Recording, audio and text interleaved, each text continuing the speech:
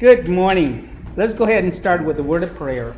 Lord God, maker of heaven and earth, to you belongs all praise, glory, and honor. Help us now to look into your wondrous word and to understand it. We ask this in your Son's name, Jesus Christ. Amen. Amen. All scripture is given by inspiration of God and is profitable for doctrine, for reproof, for correction, for instruction in righteousness. We left off here last week, Matthew 8, verse 10. And it says, when Jesus heard it, he marveled and said to them that followed, Verily I say unto you, I have not found so great a faith, no, not in Israel. This is concerning the touch. Remember the touch? He touched the leper.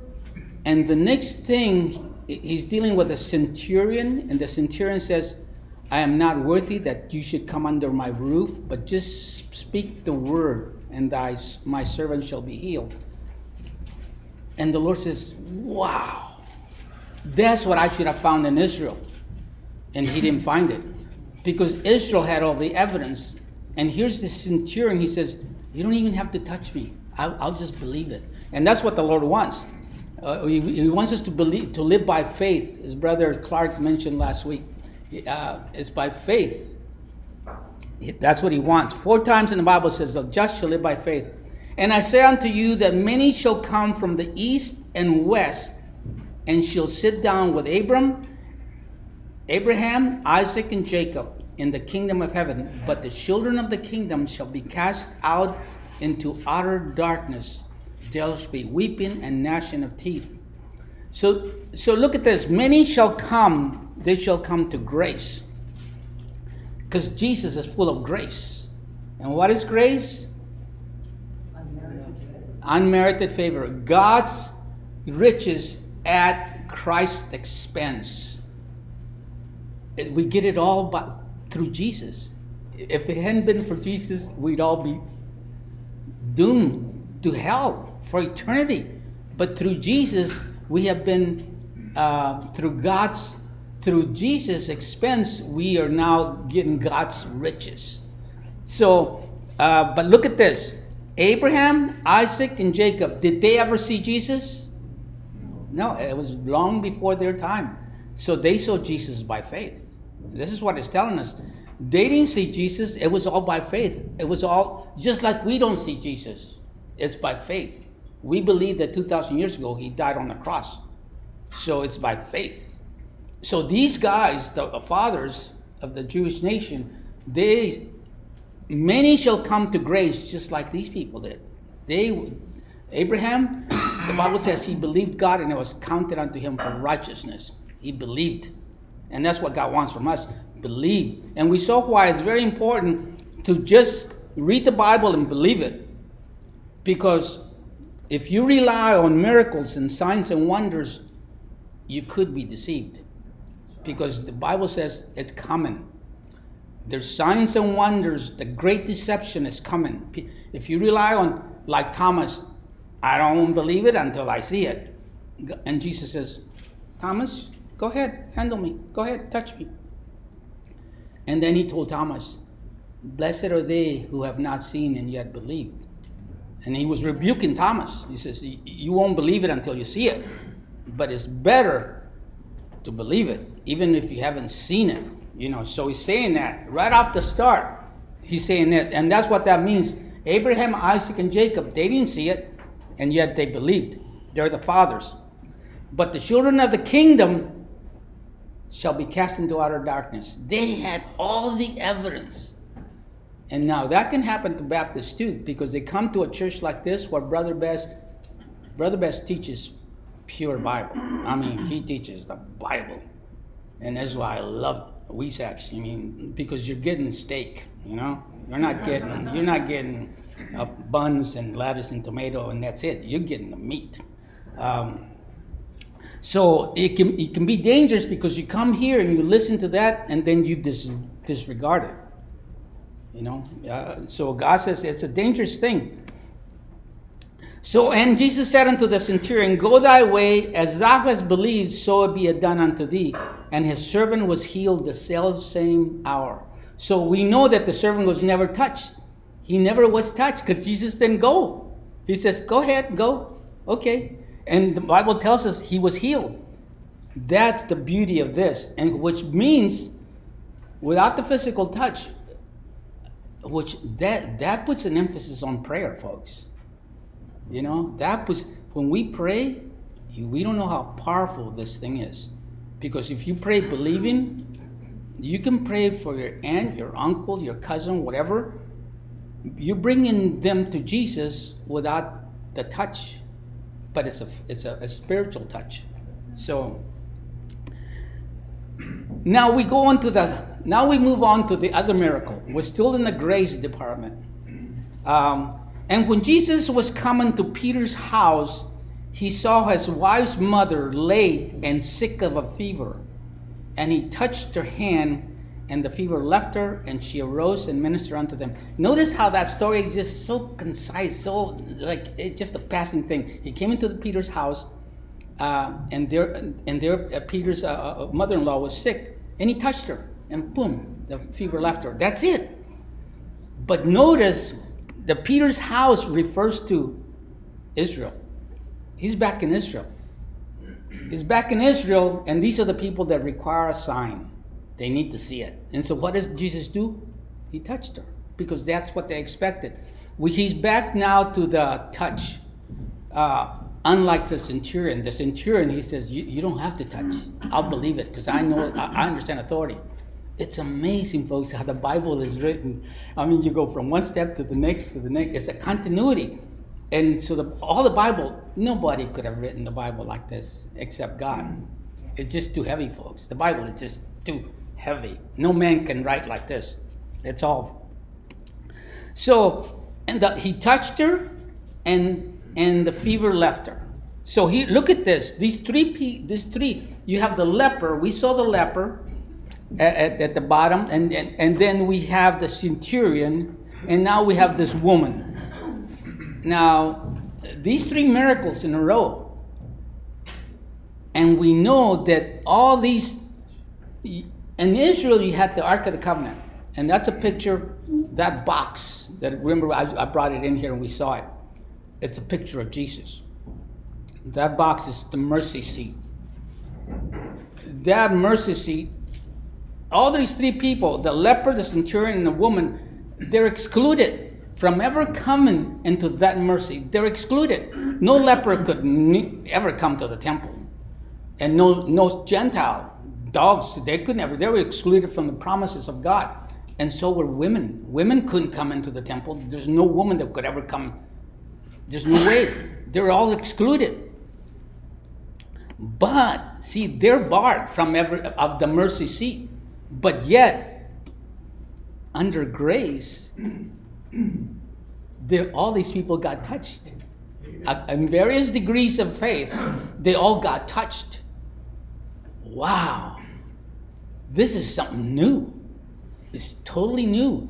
The law, the Jewish law, was really hard. And this is why I continue to say, many people, and years ago when I went to visit New Tribes Missions, they told me that they would go out into the field. They were teaching the New Testament to the natives. But then they would find out that they would leave the field to come home on furlough, and the natives would go back to their old ways of drinking and carousing, whatever. Because the Bible it's got two parts, the Old Testament and New Testament. The Old Testament teaches you the fear of the Lord. It teaches you the fear of God. The New Testament teaches you the love of God. There are two sides, and you got to have them both. Because if you just teach love, God is good. He'll forgive me. You don't understand it. God is holy too, and He will chastise you. And so here you have. Now you have. They came in various degrees of faith, but they all were touched under the grace. Okay. So now look at this. Here's a layout. I got this image off of the internet. The Sermon on the Mount, that's how far it is, about 1.8 miles away from Capernaum. So he preached the Sermon on the Mount. We dealt with that for all these weeks. 3 chapters. And then he moved over to Capernaum. That's where Peter used to live. And that'll become the home city of Jesus. When the even was come, they brought unto him many that were possessed with devils, and he cast out spirits with his word, and healed all that were sick, that it might be fulfilled, which was spoken by Isaiah the prophet, saying, himself took on our infirmities and bare our sicknesses. So we're back to, that's a Jewish town. And notice how it says, they brought unto him. And I thought, why didn't they do what the centurion did? You know, just, Lord, my mom needs your touch. What's your mom's name? Olivia. Okay, good. Go home, she's fine. By faith. But no, they brought him. Because he's back into the Jewish, we were just told, they require a sign, the Jews require a sign. So they brought him, and look how he healed him with his word. His word doesn't have limitations. His word can heal right here in the same room, or across the city, or in Africa. The word can travel.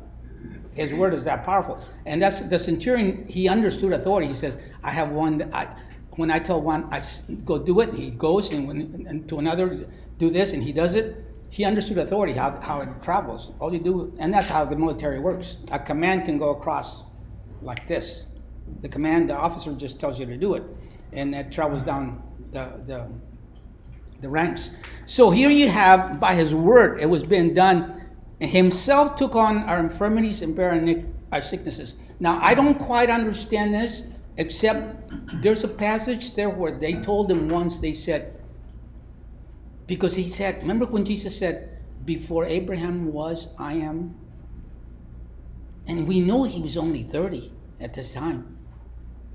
And yet, when they said, you're not even 50 yet, that, to me, that means that he looked worn. He looked older than his age. And what caused that? I think what caused that was their infirmities he bore and the sicknesses he was taking upon his body. He had a perfect body. His DNA was without disease. That means he had a perfect body. But yet, when he was taking our infirmities and our sicknesses, I believe that was causing a wear in his body. And that's just me. Okay. Now look at this. I showed you that little thing that just, I went there in 2016 and I took this picture. Okay, the picture I'm going to show you. And I stood in that little road right there, right here. We parked right here, me and 3 other guys, 2 pastors and a driver. And so the driver was, he travels all over the world, so he's really good for driving. And because some of the streets there are really narrow and people drive like fast.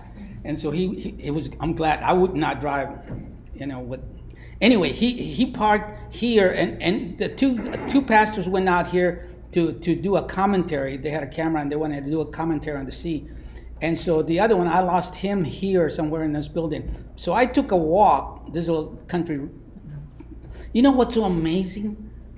I mean, I'm in awe of Capernaum. I go there and I says, Jesus walked here. The master of the universe, the King of kings, the glory of, he walked here. I'm walking, that little pebble, did he step on that little pebble? You know, you're walking, I'm in awe. And there's hardly anybody there. There's no McDonald's or Dairy Queens or nothing, Wendy's or nothing there. It's desolate. This is 2016 and there's nobody there. I'm walking on by myself, and I stopped there and I took this picture. And that's across the Sea of Galilee to the other side, you know. And I couldn't help but just stand there and love it by myself, just thinking, you know. And then I took this other picture there on the beach. And notice, look at all the rocks. And I think those rocks are seats. They're seats. Because one day, he told Peter, put the boat out a little bit and let me sit on there and preach to the people. So I superimposed that boat on there. And then he preached from there. He preached to the people because they were all wanted to touch him. Remember that? It wasn't so much that they wanted to listen to him. They wanted to touch him because he had power. And that's why it says, That's why he told the leper, don't tell anybody. Go show yourself to the priest. But instead of doing that, the leper went and published it all over the place. And so if you do that, people just flock to him. They came from all over the place. We're talking thousands of people. I mean, lots of people. They just wanted to touch him. And so he says, get me out there.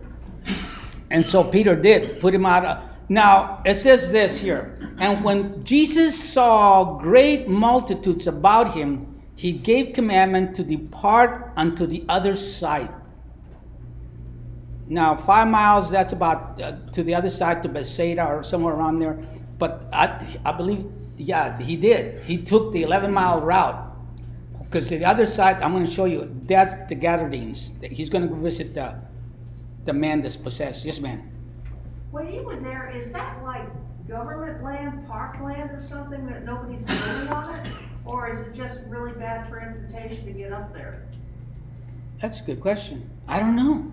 Just that you'd be, I mean, we protect everything about the Alamo. The Alamo is only 300 years old or whatever. No, not even that. Yeah, but there, I mean, watch, there's a little Byzantine or Greek Orthodox little church there. It's like a little museum, and that's about the only thing that's there. But nobody, a few people are selling trinkets and crosses and little fish and things, you know. But other than that, you know, and you find that, I think the Lord designed it by it. It's such a dangerous place that people just don't set up shop there.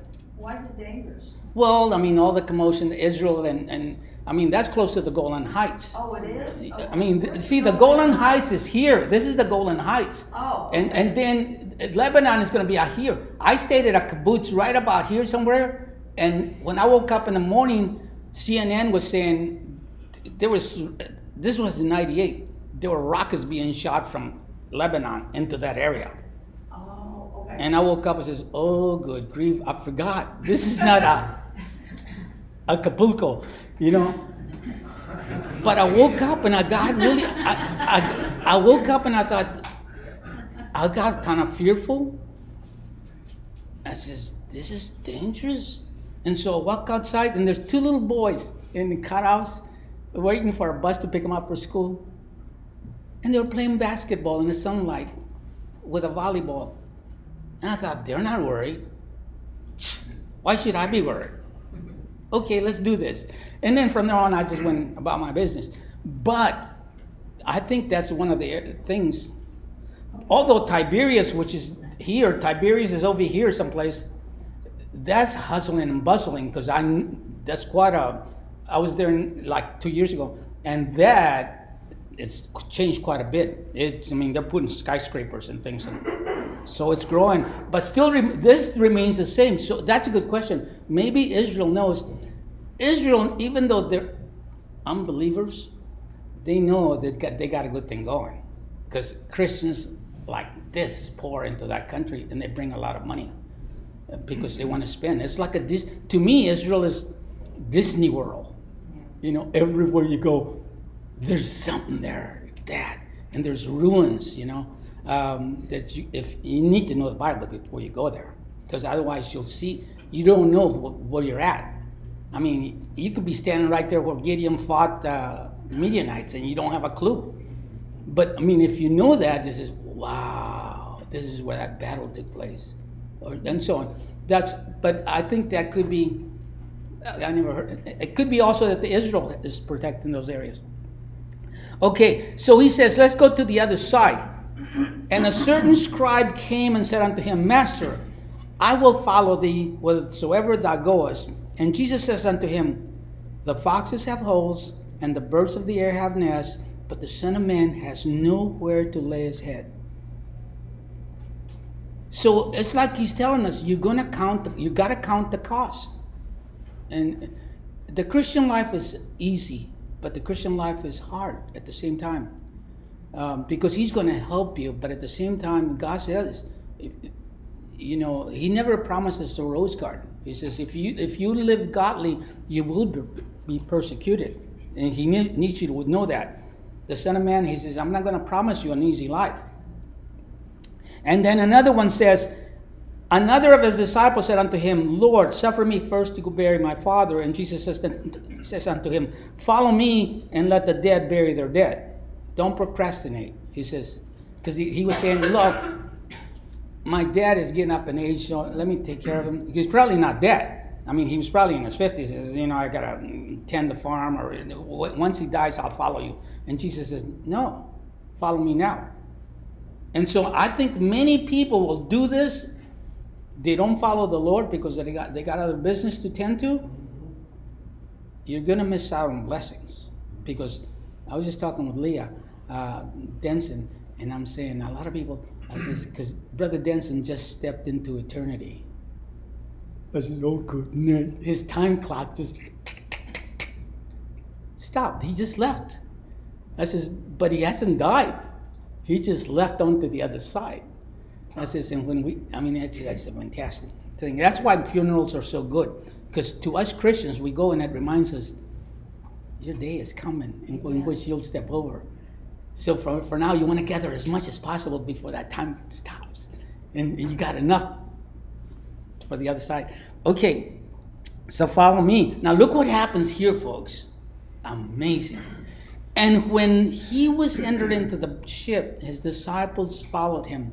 Some of them did. Now he doesn't have them all right now yet. He's been gathering. He probably has 4 at least. James and John and Peter and Andrew. He doesn't have a whole lot of disciples yet, but some of them are not following him. We just saw that. And behold, there arose a great tempest in the sea, insomuch that the ship was covered with the waves, but he was asleep. And that to me, folks, he was tired. He really had God steps into space and time, and he had a body just like ours, a real body. He was tired. And I think that was, he healing all those people, he was taking all that upon his body. And I think that's the reason why he was tired. He was worn out. I mean, all day long, preaching and teaching and touching, and he was taking that up on his body, and it was just wearing him out. And so he falls asleep. And his disciples followed him. Now, the ones that followed him, they're going to have their minds blown, literally. And I'm thinking, how many of us don't follow the Lord, and we miss out on the blessings? We miss out on the miracles. You'll never see them, because you decide you got your life to do. So look what happens. There arose a great storm. Now, why couldn't it just say there arose a storm, a tempest? It tells us a great. That means mega, big, exceedingly. And now it scares them. And you would say, why would it scare these guys? These guys, Peter, James, John, Andrew, these guys were expert fishermen. A little storm's not going to scare them in that sea, the Sea of Galilee. But yet, they were fearful. Now, look at this, folks. A layout of this area. The Sea of Galilee is 700 feet below sea level. The Dead Sea is 1,300 feet below sea level. The valley is 200 feet above sea level. The Golan Heights is 2,800 feet above sea level. And the Mount Hermon, which is 7,000 to 9,000 feet above sea level, that's where the snow melts and creates the Jordan River. That's what creates the water that comes into the Sea of Galilee and then goes on to the Dead Sea. Look at the variation in height from 70,000 feet to 700 feet below. That's about 10,000 feet in differential altitude, which means you're going to have the cold winds come from up there, and they're going to meet the warm winds from the storm, and that's perfect for storms. Yeah. And that's why you're going to have storms there at the Sea of Galilee all the time. And the disciples were used to this. Storms, bring them. Not this one, folks. This one's different. You're going to have storms, but this one, the Bible says, was a mega storm. So it's an unusual storm. This storm, and we know who runs the show right now. the prince of the power of the air. And his business is to scare the daylights out of you. And the Bible tells us he has many of us in bondage because we're afraid to die. He's the one, he's been given the power of death, the Bible says. So he can scare us with that. He can scare us with death. I'll kill you. Oh, please don't. What's the worst that can happen to you? You go to heaven. Ta-da! Bring it. Not to say that I'm not, folks. So am I. Because, when I had a triple bypass, I thought, Lord, I know you can make it go away. I know you can just, it's easy for you. Do it, Lord. You don't have to test me. I'm your servant. I don't have to be tried, And when they're taking me into the OR, and I'm seeing the lights go by on the hallway, and I'm thinking, I guess you're not going to do it. And they take me through the OR, and the doors open. And I got people all around me, and they're talking, having conversations. I says, hello, this is real? It's going to happen? It's literally, Lord, you're not coming through. What happened? And then the guy, they already stick me, so now all they got to do is inject I'm thinking, and they move me over to the table, and I'm says, it's going to happen. I can't believe it, Lord. It's going to happen. I says, okay, I could wake up in heaven. I guess that's good. And the guy says, count backwards from 100. And I counted to 97, and I'm gone. Boom. And the next thing you know, I wake up, and I'm sitting up. I says, are they going to do it? Oh, good night, they did it. Oh, good night. I got all these things, and I tell the nurse, can you take this thing out of my mouth? He says, oh, Mr. Soto, you're awake. I says, yeah, take it out. He says, oh, I can't do that. The doctor's going to have to do it. Let me go. And when she walked out of their dark room, it was like I heard a voice says, so what's the big deal, huh? I thought, wow, Lord. I didn't feel a thing. He says, no, you got to trust me. That's amazing, folks. I will never be the same again, because you go through that valley, and if you don't wake up, you do wake up on the other side. But on this side, it's like, you'll never be the same again. Never. So here you have this. Now look what happens, folks. And his disciples came to him and awoke him, saying, Lord, save us, we perish. And in Mark, he says, don't you care? We're dying. Don't you care? And he was sound asleep. The Lord was sound asleep. And if you have Jesus with you, you should have peace. But not them. That's us. That through death he might destroy him that had the power of death. That is the devil. And deliver them who through fear of death were all their lifetime subjects to bondage. There's that verse, folks. That's what it tells us. The devil can do that to us. He can hold us in bondage because we're fearful. And look what he does. And he said unto them, why are you so fearful, O ye of little faith? Then he arose and rebuked the winds and the sea, and there was a great calm. Wow. Now, this is amazing, folks. This is what all the other guys that didn't go on the boat, they missed out on this. Because the Lord just blew their mind. Look what it does. Look what it says. He rebuked the winds, and I can show you places where it sounds like in the other gospel in Mark, it sounds like he's talking to a person. Not so much here, but the way he's talking to the winds is like he's talking to a person. Of course he's talking to a person. He's talking to the devil. The prince of the power of the air says, cut it out. Quiet. And look at this. And there was a great calm. Notice that word great again. Look at this. But the men marveled, saying, what manner of man is this? Yikes, how did he do that? The winds and the sea obey him. Now, in Mark, it says this. Look at this. And they feared exceedingly and said one to another, what manner of man is this, that even the wind and the sea obey him? One minute they're afraid of the storm, and the other minute they're more fearful of him. Isn't it amazing? This is, whoa, how do you do that? You know, you got this, and I've seen storms out at sea, being a Navy guy.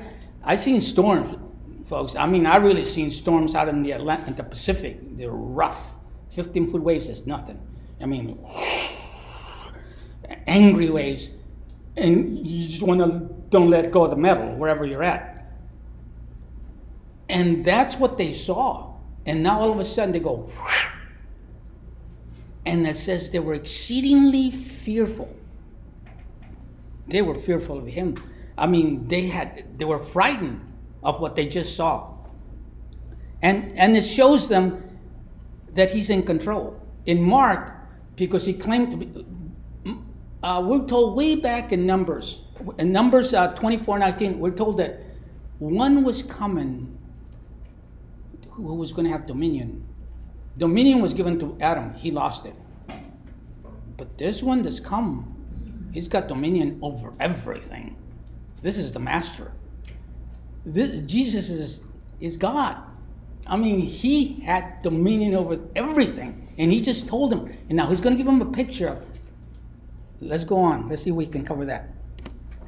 So look what happens next. They get across to the other side. And when he was come to the other side, into the country of the Gergeneses, there met him two possessed with devils, coming out of the tombs, exceeding fears, so that no man might pass that way. They get to the other side, and that's where they're going. And he just gave us an example of he's in control. And this guy comes out of the tombs, and it says, now here's an amazing thing, folks. In Mark it says it's one person, and here we're told there's two. And some people will say, see, the Bible contradicts itself. You can't believe it. That says, don't go there. Because you're talking God wrote the Bible. And he knows exactly what he wrote. And so he could have easily fixed that. Translators could have just changed 2 to 1. No, there's a reason. I believe that 2 means the man and the person that's inside him. The devil is in control over this man. And so 2 possessed with devils coming out of the tombs. And remember, he lives, his business is death. The devil, that's his business. He wants to scare you. So that's where he lives. And that's where that man lived. He lived in the tombs.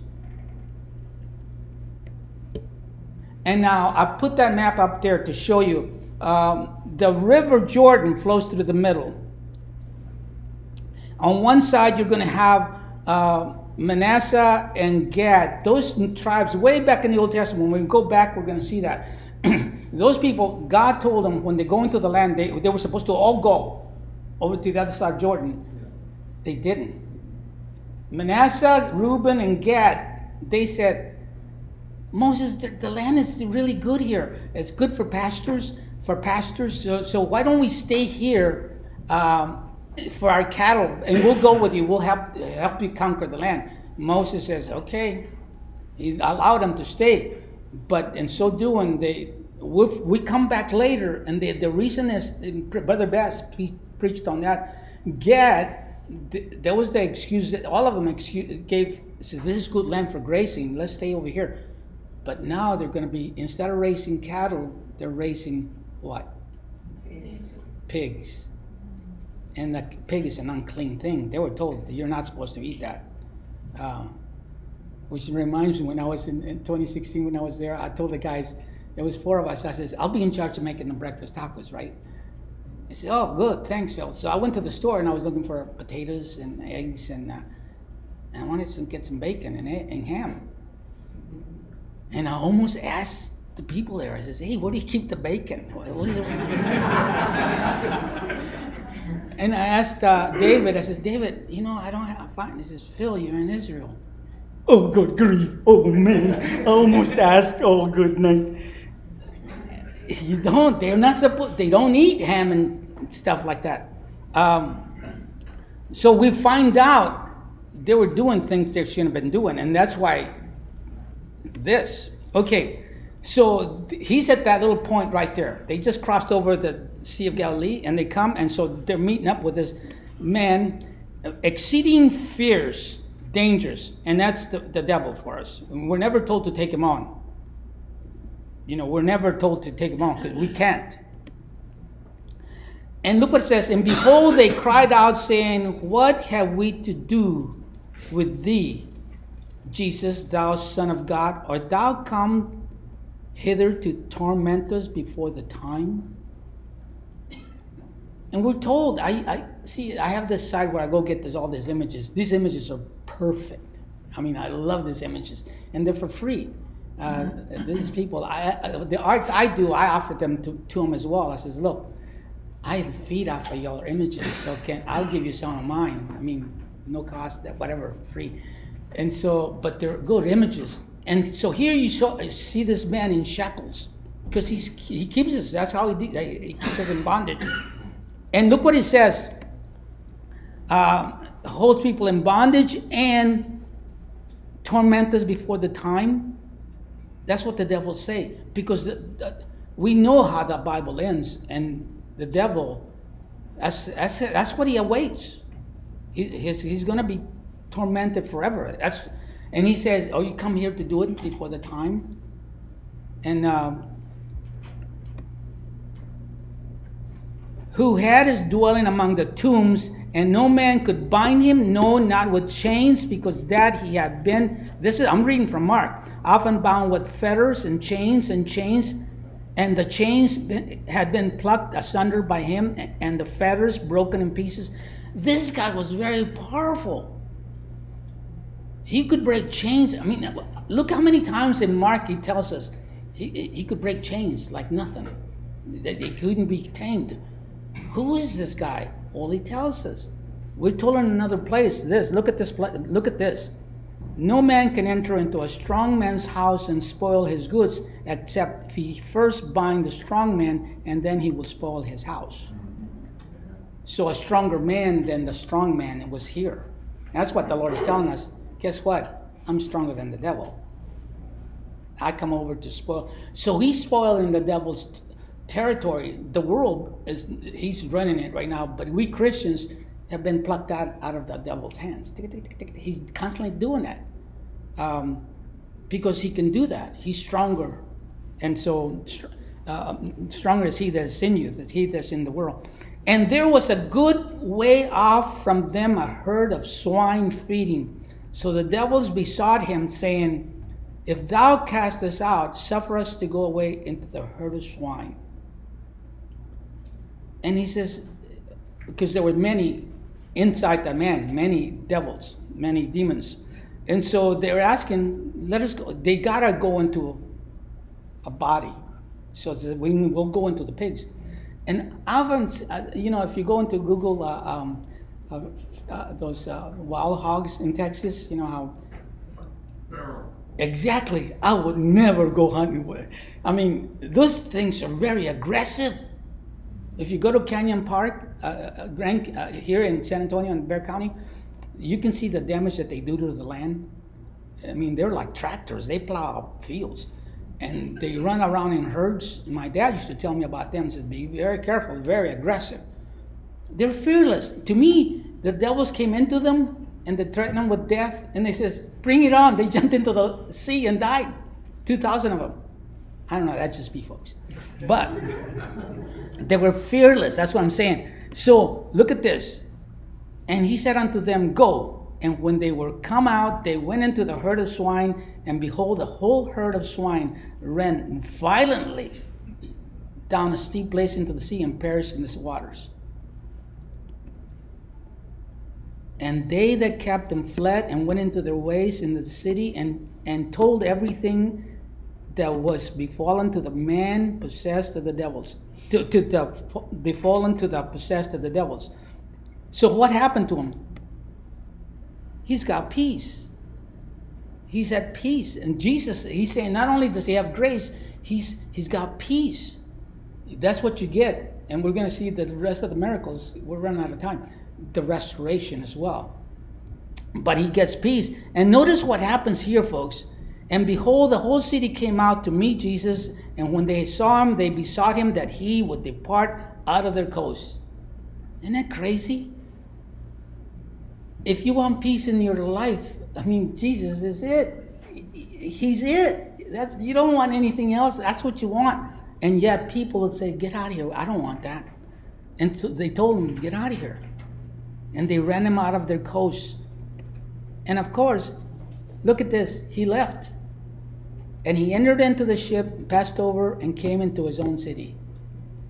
And he went back to Capernaum, to his own city. But that's a sad story, because these people rejected the Lord, the Prince of Peace. And so how many people are doing that in our time? They're rejecting the Prince of Peace. And so they're rejecting peace in their lives. He is peace. And so let's just cover just a little bit more to show you, and then we'll stop here. And behold, they brought unto him a man sick of the palsy, lying in a bed. And Jesus, seeing their faith, said unto the sick of the palsy, Son, be of good cheer, thy sins be forgiven thee. So he comes back into, and the Lord is so amazing. In this story, what you see, how the Lord works with you. Even if you bring a little bit of faith of a mustard seed, just a little bit of faith, the Lord will work with that. But without faith, it's impossible to please him. Hebrews 11:6 says, whatever faith you have, God will work with you there. Because he comes back, and look, they're carrying this man. Why couldn't they just do what the centurion did? There's this man, he's paralyzed, Lord. He needs your help. No, they bring him. They bring him, and look what it says. Jesus, seeing their faith, it was little, but it was something. They brought him, and they tore up the roof to bring him down to Jesus. Can you imagine that being in your home and some guys are tearing your roof up? What are you guys doing? We need to bring him down so he can be touched. You didn't have to do that. Leave him outside. Just come and tell the Lord. He'll do it through the wall. No, they didn't want that. And look what it says. And look what Jesus does. Instead of touching him, healing him right there. He touched him, but in this picture. But the thing is, he says, thy sins be forgiven thee, which is the important part. That's the important part. And behold, certain of the scribes said within themselves, this man blasphemeth. And Jesus, knowing their thoughts, said, wherefore think ye evil in your hearts? They didn't say it out loud. They just thought it. He says, he's blaspheming. We're going to stop it there. It's just exciting, folks. We got more miracles to cover. We don't have the time. We'll stop there. Let's pray. Lord God, maker of heaven and earth, maker of all things that are seen and unseen. Thank you, Lord, for your wondrous word and the things you teach us out of it. In your name, Jesus Christ, we pray and we give you the praise, the glory, and the honor. Amen.